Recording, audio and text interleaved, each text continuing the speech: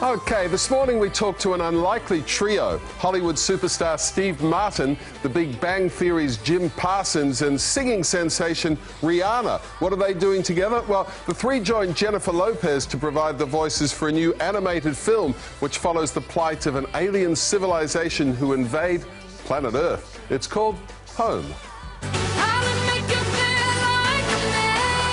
We best know Rihanna for songs like this.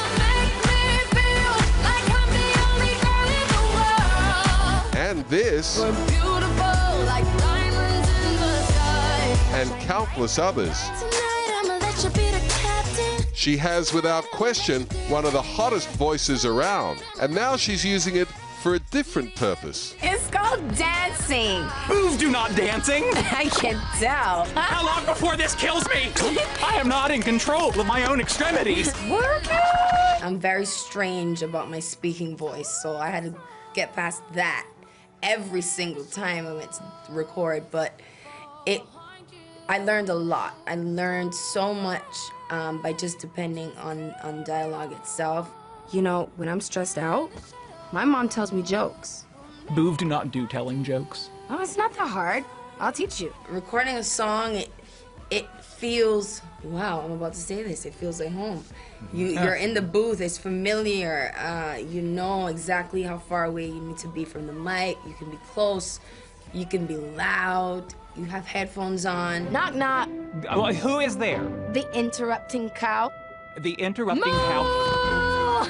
Wait, you did not let me finish my response. I was to say the interrupting cow. It's a lot more intimate, it's just you and the mic, and this time it was a very big room, and it's just you and the director and the mic and 30 other people and 30 other people in the room watching next door. So how cool is it having J-Lo provide the voice of your mum? J-Lo in the movie is very sincere. She's very sweet. Her voice is really warm and comforting, and it almost makes you feel like she's a mother. Yeah, can I come into the out now? No, you cannot come into the out now.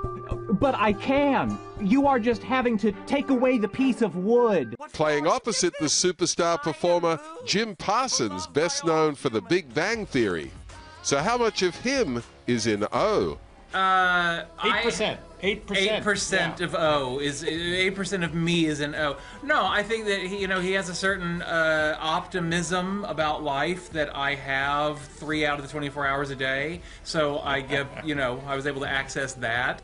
You see, I was just coming to tell you. Despite your elaborate disguise, the computer recognized you as the Fugitive Boo.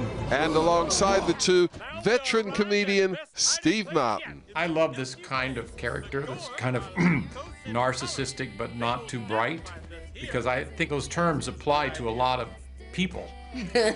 And so I've always enjoyed playing them. And maybe it's closer to me than I think, because I always get these kind of roles and they say, you're perfect for it. And it would appear the three have formed a mutual admiration society. It's kind of true. Yes, we have, but I'm just I've been to Australia, and so has Jim. So has Rihanna, and I just love it there. Yes, I can't wait to come back.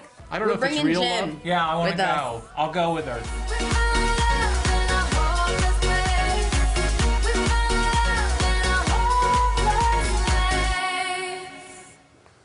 There you go, that's got school holidays written all over it. It's called Home. It hits big screens on Thursday. All right, I am happy to announce that one of our very special guest performers at this year's Logies will be the breakthrough artist of last year, Mr. Sam Smith. He'll bring the house down, I tell you what. The Logies happen May the 3rd on Channel 9, as you would expect, and that will be absolutely sensational. That's a good get for the Logies. And finally, I just want to say congratulations to Madonna, just in case she's watching. Her album Rebel Heart has debuted at #1 on the Australian ARIA chart. So, Madonna, well done to you. Carlos? The girl still got it. Despite the critics for that album. Yeah. Yeah, the people have voted with their dollars.